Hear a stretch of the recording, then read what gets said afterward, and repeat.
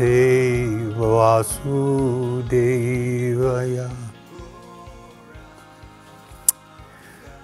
So the topic that I was given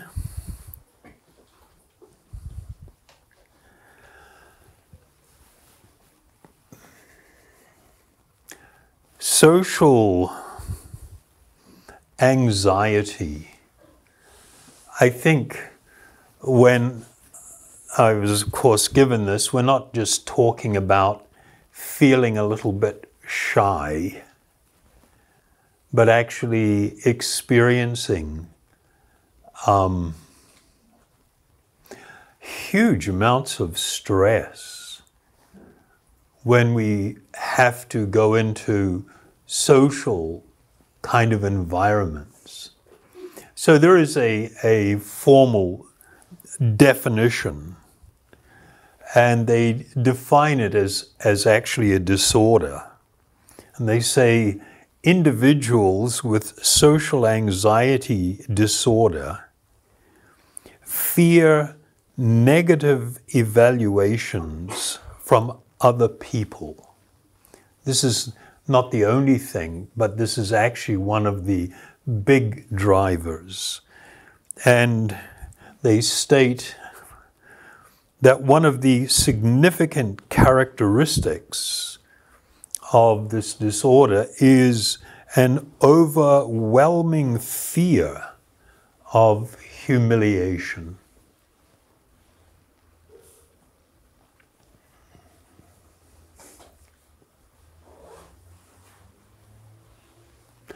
It's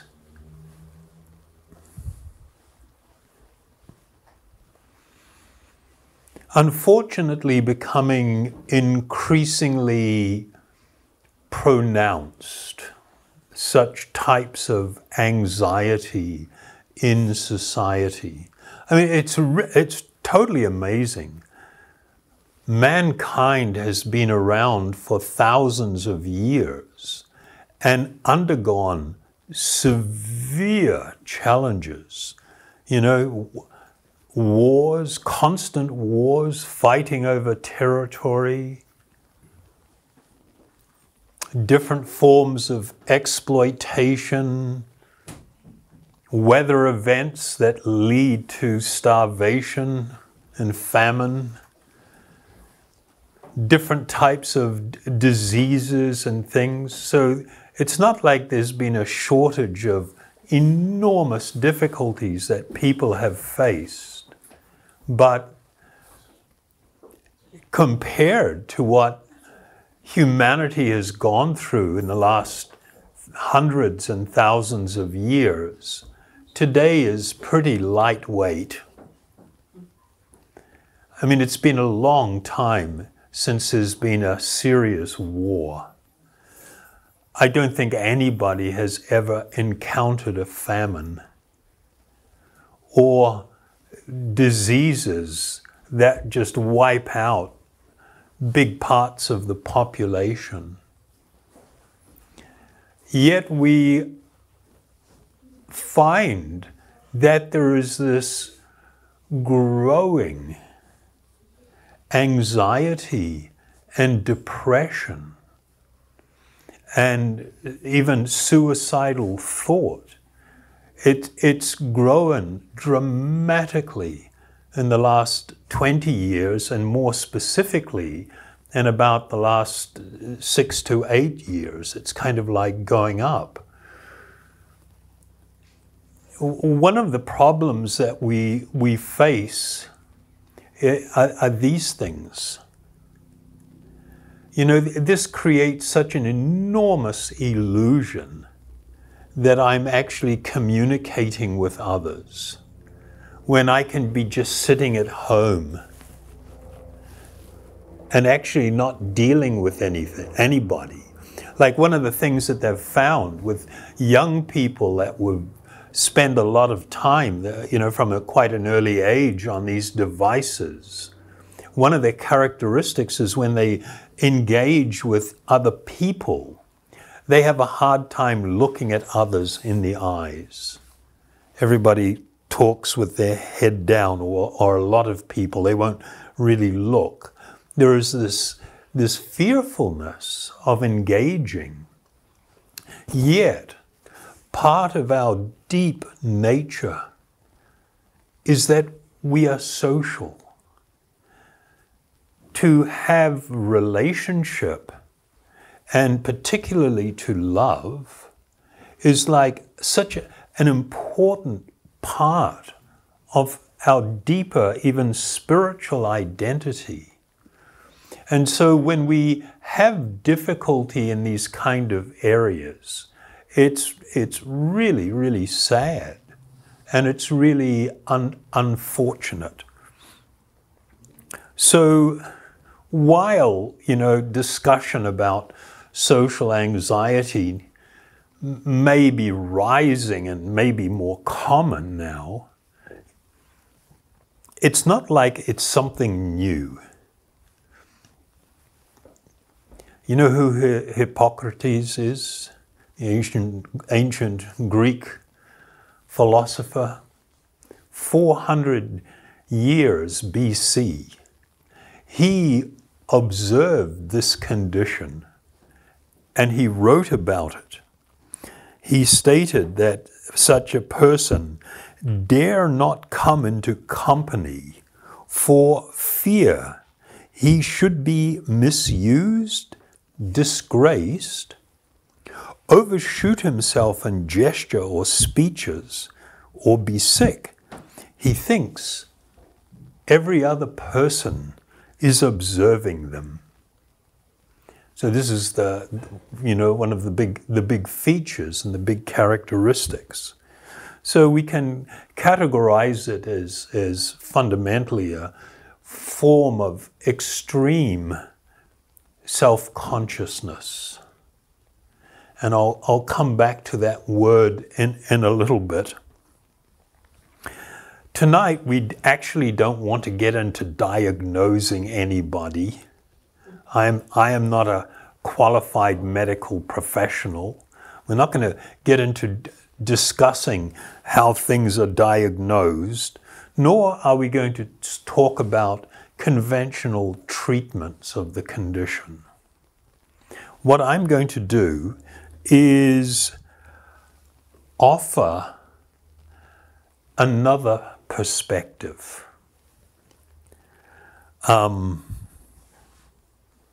This perspective that I will offer is founded on deep spiritual principles.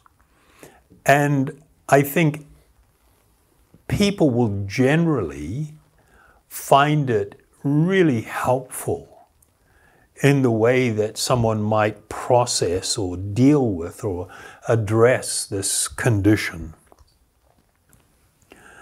So, in order to get started, I think it's important that we understand something. We live in a time that's categorized or epitomized by the selfie. Everybody's taking pictures of everything. Even your food. People can't just sit down and eat a meal. They have to take a picture of it. They have a saying. I don't know if you do it in New Zealand, but other parts of the world, they have a saying, the phone eats first. And it's kind of like, what are you doing?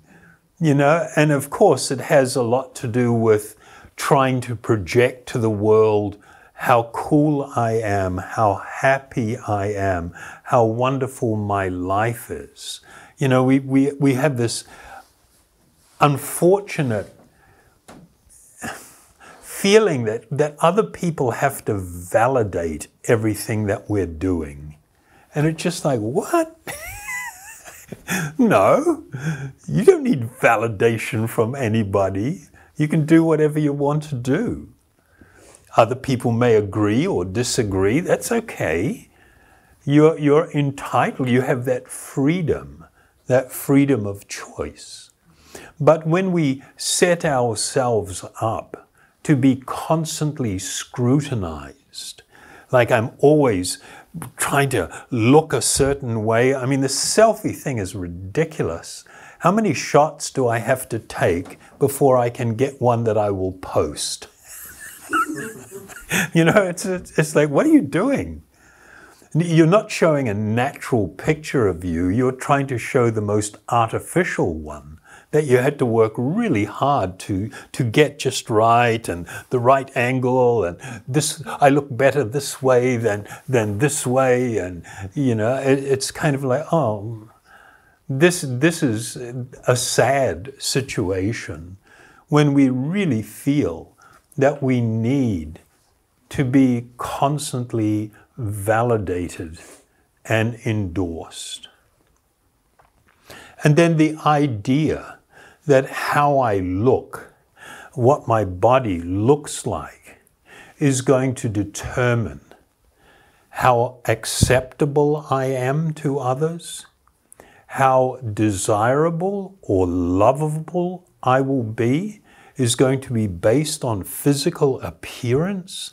It's like, oh my God, that's so pitiful and so shallow. What have we come to? This has not happened accidentally. It's just part of the direction that society has taken.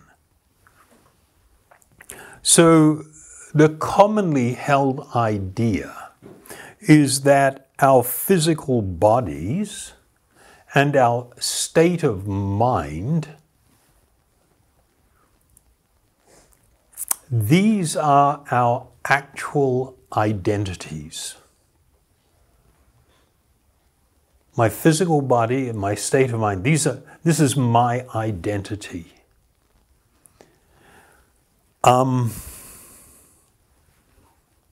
You know, this idea that this is who we truly are. Well, I'm going to say that that is not true. There is another way of looking at things. There is another, this paradigm is actually the foundation for much unhappiness and much distress. Since the most ancient of times, there has been a teaching, a yogic principle, that the body and the mind is not who you are. That within this outer garment, there is an eternal spiritual being. Last time I was here a couple of weeks ago, the topic was, we all know we have a soul, but what is it? So one of the things I tried to establish early on is you don't have a soul. You are the soul. That's an extraordinary idea, because we actually don't know who we are in the deepest part of ourself. Who am I truly? In Sanskrit, the word that describes me is this word Atma. The word Atma, it literally means the self. And so what is happening is that in the normal course of life, everybody has become overwhelmed identifying with all of the labels attached to the body that we currently have. I am male, I am female, I am young, I am old, I am tall, I am short, I am thin, I am fat. All of these labels, and I hold them very close to me and say, this is who I am. But the reality is no, that is not true. The body is constantly changing. The body that you're wearing now, 2 years ago, 98% of all the atomic particles making up your current body, they weren't part of your body. Your body was made up of other atomic particles. Within 5 years, every single atom in the body has been replaced. Your body is constantly undergoing change. You have a time when we maybe have a picture of a young baby, your baby body, and you go, that's me. And then a childhood body, that's me. Yeah, but isn't the body different? Yeah, but it just grew. No, it's more than that. That's actually a completely different body. All of the components have changed. This is like a shocking idea. But all throughout, there is one single person who is experiencing these changes. Your identity has remained constant. You have experienced these different bodies and these different changes. The cultivation of the appreciation of our spiritual identity is the single most important thing that you can actually do in this life.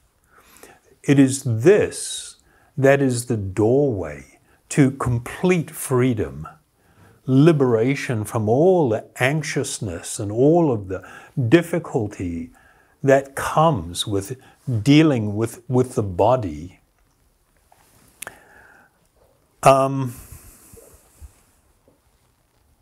Along with that,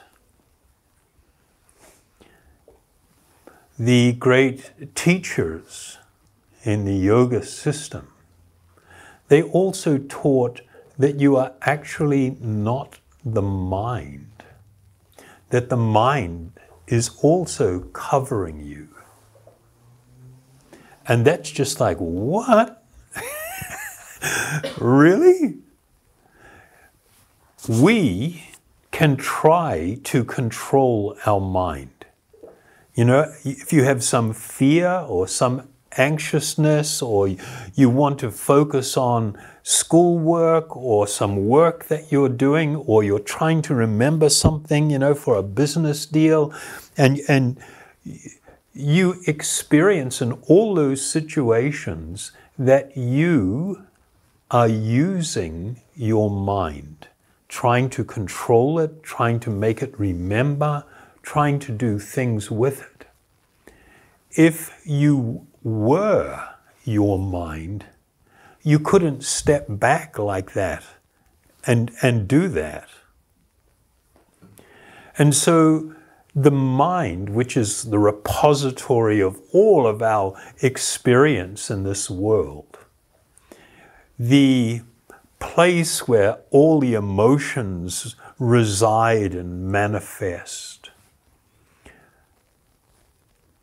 to learn that I am actually not the mind. You know, these meditation, the guided meditation that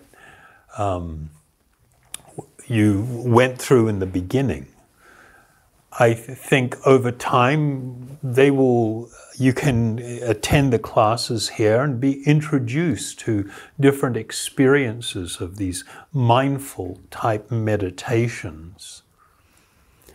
In doing them, it grows your awareness of the fact that this body is something that I am occupying and using. And similarly, my mind should be something that I am using rather than being used by. They have a teaching that the mind can be the greatest friend or the greatest enemy. That's an extraordinary idea. Your own mind, if it is uncontrolled, can actually be a great enemy. And we know this when we become overly emotional. Like, particularly anger is one I always like to talk about, when a person becomes overwhelmed by anger. You end up saying things and doing things that don't make your life better, they make your life worse. You end up saying things and doing things that you later will regret. Maybe you won't admit it, but if you are actually open to thinking about it, it's not good. You haven't improved your life. There are other options for dealing with things other than anger. Anger is just blind, particularly when it's like blind rage, when people just lose it and they don't care what the outcome is going to be. So these spiritual practices where we endeavor to cultivate an increasing awareness of who we truly are within our heart of hearts, the spiritual being that will continue to exist even after death. Death is not experienced by the soul or the spiritual being. It is something that occurs to the body. When you, the person, leaves that body now manifests its true character. It's just like, a not very attractive hunk of flesh and bones and all other kinds of biological waste. You don't really want to be involved with it, with a dead body. You have a natural feeling of being a little bit repulsed, even when it's somebody that you love and care about. And that's not bad. That is good. Because it is a little window into something really, really important. That is the eternal spiritual nature of the person who resides within this vessel, within this covering. So we live in an era where it's become increasingly pronounced that people are told, there's this constant message, the body is you, and you need to spend this money and dress it like this. You need to, if necessary, even undergo operations or to take certain types of chemicals to sort of increase the attractiveness of this body and who you are.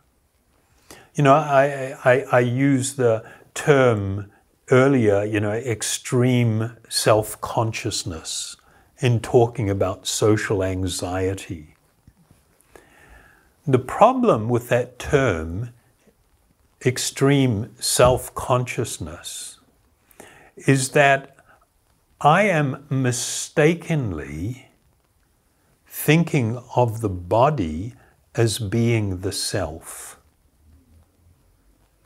And I'm so worried about how awkward I might be and what I look like and maybe the way I speak and how I'm dressed and how the body is going to act and do things. And I'm just like so concerned and overwhelmed by it. I'm worried that I won't say the right things, that I won't behave in a way that other people will adulate and, oh, you're so amazing, you're fantastic. I get really, really caught up in these things. And there is a reason for it. There is an interesting documentarian. His name is Adam Curtis. He did a 4-part BBC documentary called The Century of the Self. And he said that what he was exploring was the rise of an idea that has come to dominate our society.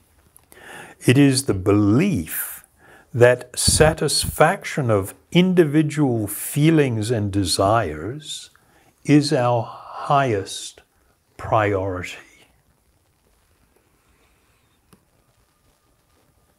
The problem is that when people pursue a path that is very self-centered, but in a wrong way, then we begin to struggle with true relationships, meaningful relationships, because we are not looking at the person.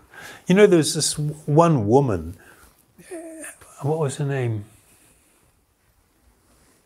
Stephanie something, I can't remember.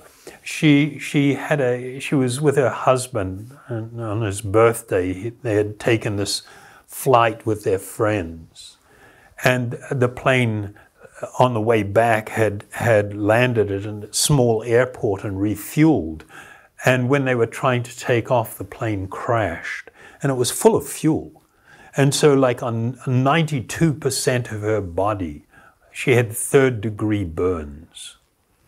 And she said she could smell the flesh burning, she could smell the hair burning. You know, it was like so traumatic. You're breathing fire in to your lungs and you're scorched all inside. They put her into a coma. They kept her in a coma for 6 months because she was so disfigured, and it's just amazing that the body was able to continue to keep going, that she was able to continue to live in that state. So after 6 months of all this, they kept her in a coma because they had to do all these really painful skin grafts to try and restore some normalcy. But it's like her face is all melted and everything. And she was a mother of 4 children, or 3 at that time. And she loved her kids more than anything. And the husband was a really nice guy. I saw them being interviewed. He was badly burned also. They're really, really nice people. And when, after 6 months, they were going to allow the children in to see her for the first time, and she was really freaked out because she couldn't even look in a mirror. Things were so bad. And when her first and eldest daughter, who at the time was about 5, came into the room, and when she saw her mother, it's like she'd seen a monster, and she's recoiling.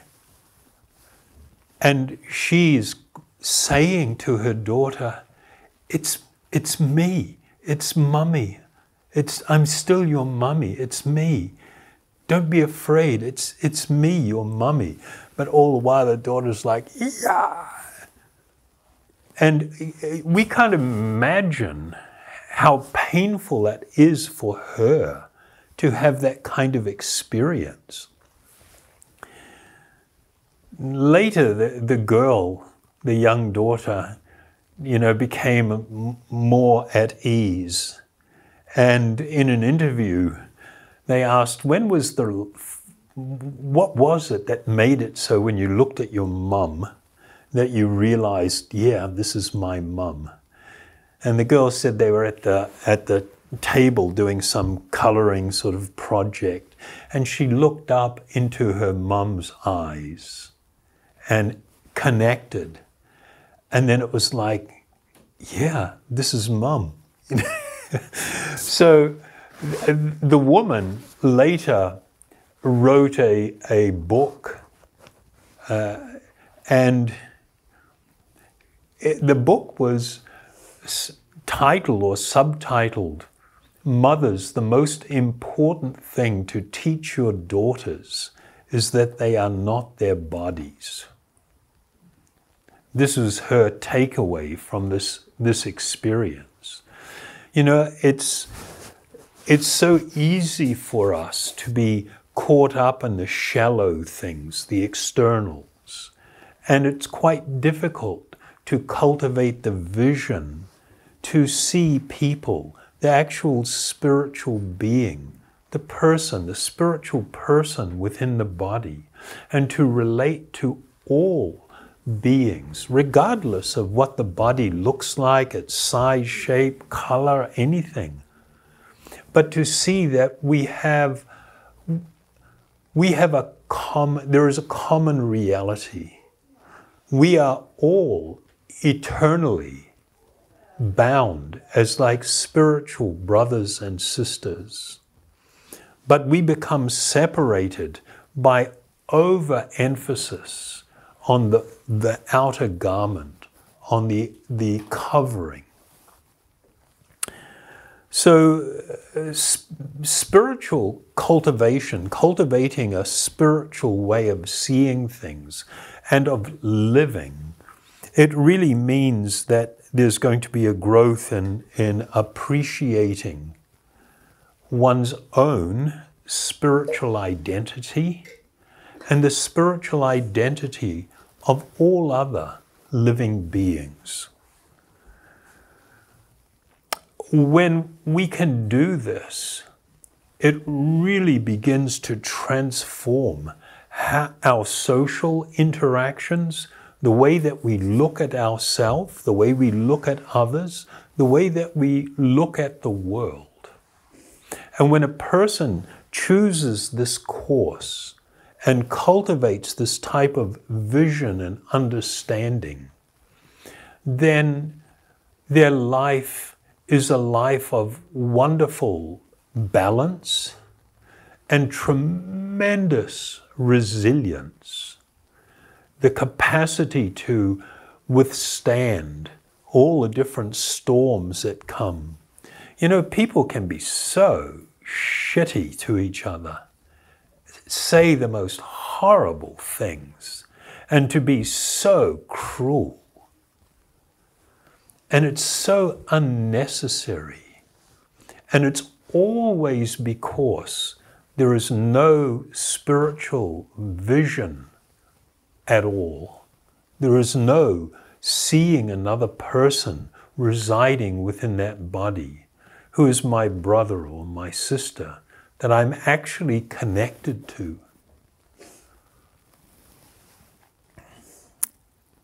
In one of we draw our knowledge and wisdom from a vast resource. It's called the Vedas. Veda actually means knowledge. And there are so many different books and texts within this vast collection. I'm just going to read a couple of excerpts from some verses from just one of these. It's called the Bhagavad Gita. And here it's describing what spiritual growth means. And once again, just for clarity, spiritual growth means that I increasingly come to appreciate and connect with my deep spiritual identity, who I truly am. When a person grows this way, it says, describing such a spiritually developed person, they will be one who is equipoised in honor and dishonor. That's just like amazing, because we're so affected by the idea of somebody praising or honoring us. We get all elated, and then if someone says something bad about us and we hear it from somebody else, because usually people won't do it straight to your face, then it's kind of like you're all depressed and and we're talking about attaining a condition where both in honor and dishonor, you are equipoised. You are not influenced. You are not thrown out of balance. Then also describing in another verse the nature of a person who is advancing spiritually, a characteristic. There is even-mindedness. Even-mindedness amid pleasant and unpleasant events. So it's not that you lose the recognition that some things are pleasurable or pleasant and other things are actually unpleasant and not pleasurable. But we don't become swept away by this. This doesn't control our life. We have a bigger vision. We have a deeper purpose and meaning in life. And finally, in another one who is wise and holds praise and blame to be the same, who is unchanged in honor and dishonor, who treats friends and foe alike. Such a person is considered to be very saintly, to be really established in spiritual understanding. And this is what we need to strive for. You've heard of the serenity prayer? I mentioned it last time we were here. It's absolutely amazing when you look at it from a very spiritual perspective. It goes, grant me the serenity to accept those things I cannot change. The courage to change those things that I can, and the wisdom to know the difference. You will find that in life, most of us have an unfortunate tendency of wanting to change those things we cannot. How somebody spoke to you, what they said to you, how they treated you, you can't change that. Give up on thinking you can change it. Let it go. That's their problem, not your problem. Why do you take it to heart? You don't have to. Grant me the courage to change those things that I can. Your territory is this. You, the body that you have in your mind. This is your territory. This is what you need to work on. You don't need to work on how somebody else is addressing you, unless it's one of your kids. You have a responsibility to teach them good manners and proper conduct.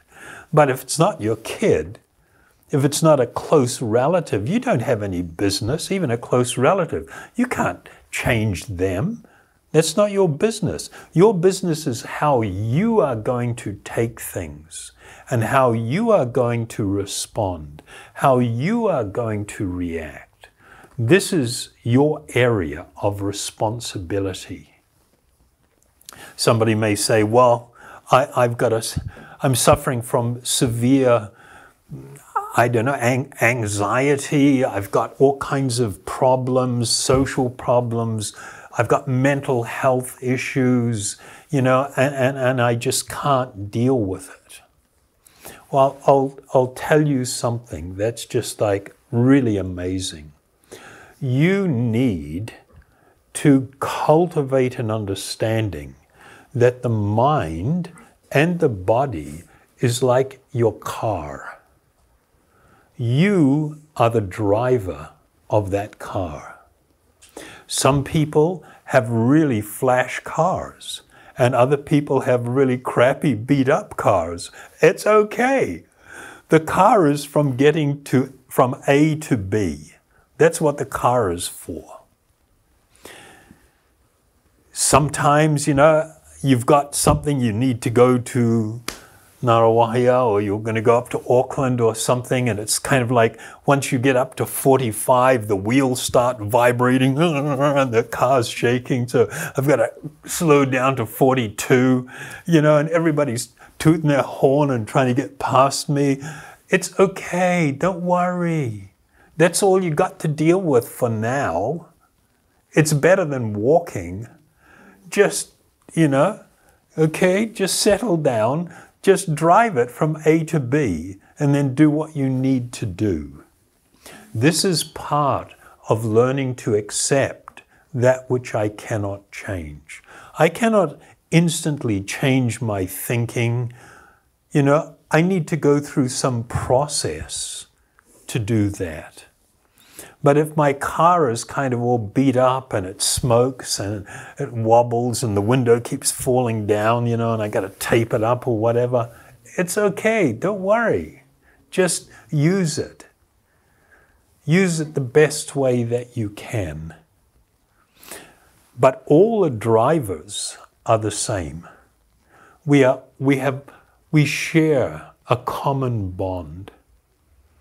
And I need to cultivate an awareness of this so that I appreciate others, but I also appreciate the reality that as an eternal spiritual being, there's nothing wrong with me. I don't have to change. My car could use some fixing up and changing or improving, but I don't. The actual person residing within. One of my teachers, he said something in relation to the goal of mindfulness type meditations. He said the ultimate goal of mindfulness meditation techniques is to realize that you are not the mind. Such realization allows you to passively and without judgment observe the content of your own mind. Creating distance between you, the observer, and your thoughts and feelings can keep you from being overwhelmed by either positive or negative emotions and feelings, thus providing you with inner peace, clarity, and insight. So, you have more power than you think. You can actually take charge of your life. You can begin to make good decisions that produce really good outcomes. It is good to cultivate some understanding and knowledge how to do that. But the single thing that will be more effective at bringing change than anything else is to engage in this form of meditation, to become absorbed, even for a few minutes, in this spiritual experience, the experience of the spiritual sound. It's just like, you go up to the lake. I don't know if you want to go up to the lake. It's got all these ducks up there. But, and you, on a hot day, and you want to immerse yourself, say, in the ocean, or in a stream, or even the shower. You've been all hot and sweaty doing some work.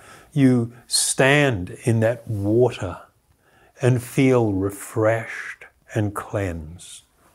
This is the meaning of meditation, to become immersed in that which is spiritual or transcendental.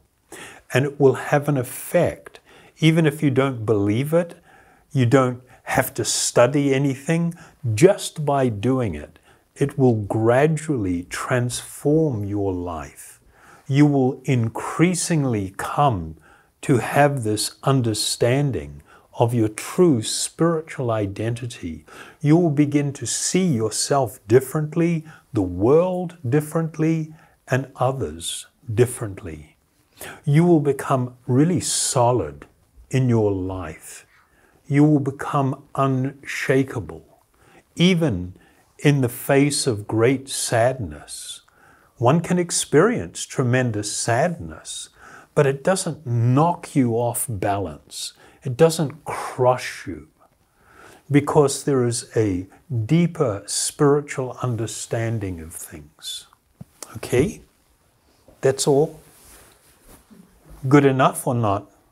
Or you want a refund? You have to talk to James. So what we'll do is I'll just lead another kirtan. Then I understand after that there's a little supper or something, yeah. And if you would like, during that time, you want to ask some questions, please feel free. It's so important to question. There's no dumb questions. All questions, that you may have about your spiritual growth are important. So don't be shy if you have something that you want to hear about. You may not even have a specific question. You may kind of have an idea. Can you talk about that? And that's fine. I am very happy to share the wonderful things that I have been given. Thank you very much.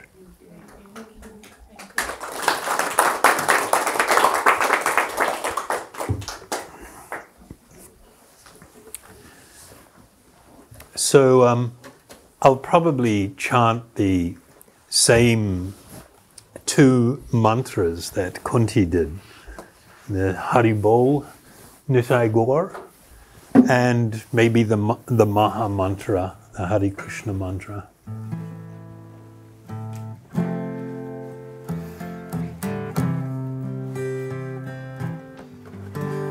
So I'll chant the mantra twice.